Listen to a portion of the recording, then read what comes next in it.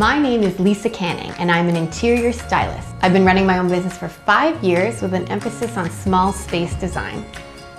So many people live in small spaces today, whether it's those on a tight budget, those that prefer downtown, urban condo and apartment living, or even those who are downsizing or investing in older homes that are not as spacious. There are 4 main things to consider when living in a small space. Art and design, difficulty choosing the right furniture, finding creative storage solutions, and of course, cleaning up clutter. Creating a beautiful home on a budget can be tough, but by getting creative with a small space, you can live a more streamlined, organized life.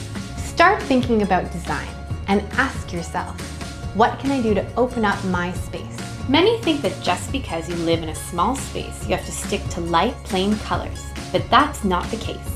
Patterned wallpaper makes a great graphic statement, so you can save on wall art and you can easily apply it yourself, saving on labor costs. It's also essential that you choose the right furniture. Some think that you have to choose tiny furniture if you live in a small space, but if you do that, your home will quickly resemble a dollhouse. Instead, consider sleekly designed furniture that's appropriately sized for the room. My couch is full-size, but it has a streamlined profile from end to end. Glass tables trick the eye into thinking there's more space than there is. In my dining room, I opted for stools that tuck nicely under the table to open up the room when we're not eating.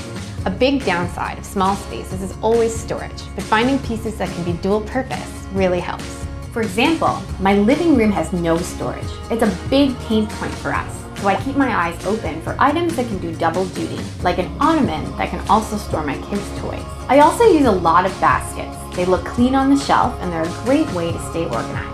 The day-to-day clutter that piles up in a small space can be one of the toughest things to tackle. I suggest giving my family a foyer shoe limit. Each family member is allowed 2 pairs of shoes in the front hall at any given time. Other shoes can be stored in bedroom closets or tucked away for the off-season. Designate a spot for all mail and keys. Whether this is a small basket or drawer, having a spot will not only keep things decluttered, but make it easy to find. Sure, adjusting to small space living can be tricky, but there are so many great things about it. Less space means less money needed to fill it. So by putting a bit of extra thought into art and design, furniture choice, and getting inventive with how you cut the clutter, you'll be living a more streamlined life with a bit more cash in your bank account.